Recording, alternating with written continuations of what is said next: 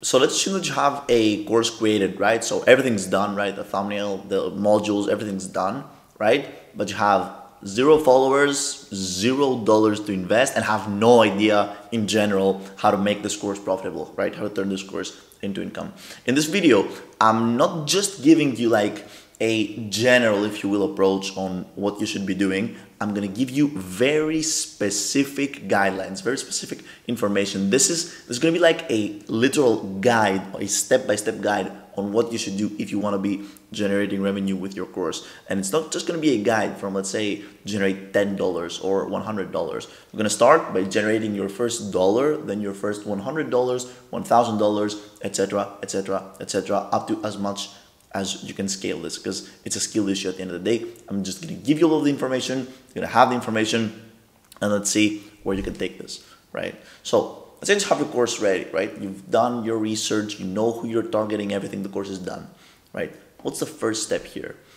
The first thing that I advise the people that I work with on a one-on-one basis, and by the way, you're getting all of this information for free in this video, but there are people that pay thousands of dollars for me to coach them on a one-on-one basis, because I literally have done this with 28 courses of myself. I created and scaled 28 courses. I know exactly the steps that you should take in order to achieve success. I'm giving them to you right now. Step number one, optimize this course. Step number one actually starts in the course creation process. You should optimize your course, the content, right, the modules, the titles, the description of your course to appeal to Skillshare's guidelines.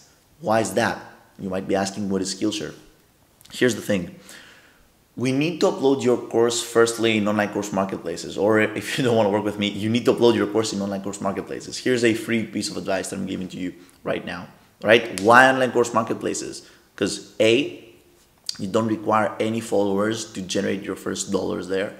B, they take care of the marketing. So if you're a complete marketing noob like I am, you can be generating dollars from online course marketplaces. C, you get to test your courses and see how well they perform compared to other courses in their niche, in their field. And we're gonna get back to point C in just a few minutes. So we need to upload our courses in online course marketplaces. Trust me, I've generated tens of thousands of dollars from online course marketplaces. They work perfectly. Just gonna give you some proof of work that I'm not bullshitting you.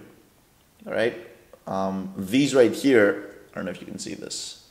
I don't know if you can see this. Come on, focus. Those are enrollments on my Udemy courses. I've literally have like 60,000 people enroll in my Udemy courses. So you need to upload courses in online course marketplaces, but there is a way to do this. We first start with Skillshare.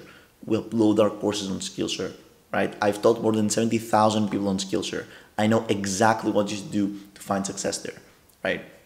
Why do we upload first on Skillshare? Because Skillshare has more strict guidelines than Udemy, which is the other online course marketplace, which we're going to be generating like a huge pile of money, right? The notifications that I showed you were from Udemy, but I'm actually more successful on Skillshare because I know better like the algorithm there. I know exactly what you should do in both of these marketplaces, but specifically more Skillshare, right? So we're going to be optimizing our courses to appeal to Skillshare's algorithm, right? To Skillshare's guidelines, because they got more strict guidelines there, so they might actually take your course down. Whereas on Udemy, most of the courses are completely fine to be uploaded there. They don't have any topics that shouldn't be discussed about. For example, on Skillshare, you can't talk about like medical stuff. You can't talk about health advice. You can't talk about what else? Let's say financial stuff that much. You need to be very careful there. On Udemy, everything passes. I've worked with clients and we've uploaded course of theirs on Udemy in like the most random subjects ever. You got no problem on Udemy. So you first need to upload on Skillshare, right? Then you take this course, you cross-upload it to Udemy. So the same exact course, it's completely legal to cross-upload it on Udemy. Now, from Skillshare and Udemy, if you keep creating courses, if you keep optimizing them, if you keep uploading, right, and reflecting on what's happening and just getting better and better and better, you can generate hundreds of thousands of dollars. You can literally generate hundreds of thousands of dollars from these two online course marketplaces, right? If you stick to this, right? And if you keep uploading and keep creating and keep having satisfied students, right? So in my case, I've done this. I've made huge amounts of money from these two marketplaces. And then if you want, you can move to the next level, right? Which is taking your course from these marketplaces cross-uploading it, or if you will, taking it out of these marketplaces, right, and uploading it, hosting it in your own website, right? And in your own website, you need to take care of the marketing, right? But you also tweak the prices, you can tweak the emails of your students, right? You can collect emails, you can perform email marketing, all of that stuff. So when a course is in your website, you get the full control. But that being said, right, that means that you're also accountable for the enrollments. How are people going to find you, right? So this is where client acquisition comes into play. So you need to find a way to funnel people to know about you in your website in order to generate sales. This is why beginners usually choose online course marketplaces and don't directly upload in their website. When a beginner directly uploads his course in the website, all hell breaks loose, right? Because you start paying monthly fee for this website, you haven't generated any sales from the course, so you're paying this monthly fee from your pocket, right? And then you're getting stressed. You're like, oh my God, I need to run ads. I need to bring people to buy my course. So then you pay a marketing agency to run ads for you. They ask for more money. And now suddenly you want like more enrollments and it's a complete disaster. Trust me, I've been there, right? I've been there.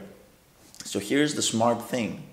If you first upload your course in online course marketplaces and then host them in your website, right, you've already created a small audience there, but this small audience of people, it might be 1,000 people, 2,000 people. Those are engaged people that have consumed hours of your content, right? And these people that have consumed hours of your content are going to be loyal, they're going to know you, they're going to like you, and they're going to trust you, and they will probably going to buy from you a second time because they've already bought something from you, right? So as you can imagine, it is a huge asset to have all of these people and be able to traffic them to your website. This, ladies and gentlemen, is how I would approach a course creation business. If I just had a course ready, right, and I wanted to generate tens of thousands and hundreds of thousands and potentially millions of dollars from my course. Remember, once you upload a course in online course marketplaces, marketing is automated, right? Yes, these marketplaces take small commissions from your courses. That being said, it makes absolute sense, right? Because they take the weight of marketing off your shoulders, right? If you host your course in your own website, right, you get full control, but you are accountable, right? You take full responsibility also of the marketing, and then marketing gets tricky. If you already have though an audience from these marketplaces and you funnel it from these marketplaces to your website, this in my case and in the case of most of my clients, if not all of my clients, right, is what works. Right? If you find value, if you found value in this video and you want to work with me on a one-on-one basis to scale your online course business, you can click on the first link in the description, and I'm going to see you in our one-on-one call.